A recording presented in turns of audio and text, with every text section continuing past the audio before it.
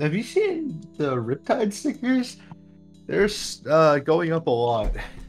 Particularly today it was, I think, the flow stickers, The flow which stickers. $15. There's only 50 of Like them listed.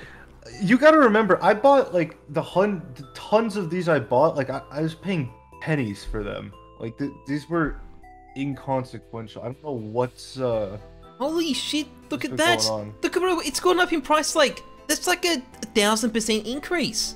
Yeah, this is Not the quite, best but investment I've ever made. The problem is I have too many of them to sell.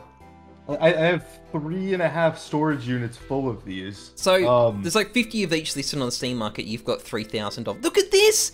Look at this! Out of a few hundred of like each of the stickers, so there's just not enough like demand because there's not enough of them. Or just flip them one by one. Yeah. I don't know, on buff or Keep something. holding them. Keep going up.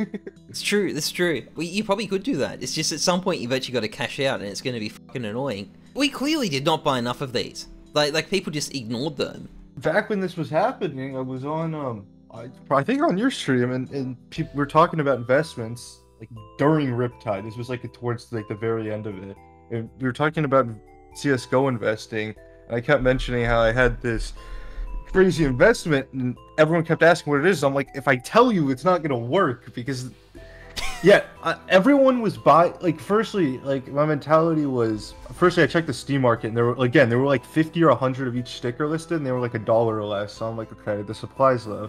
Two, they look good. And three, the way that supply gets created isn't high tier traders opening up a ton of stuff. It's the average player, right? And which average player is going to spend their stars on the surf shop stickers? Yes, it's quite true. It's quite true.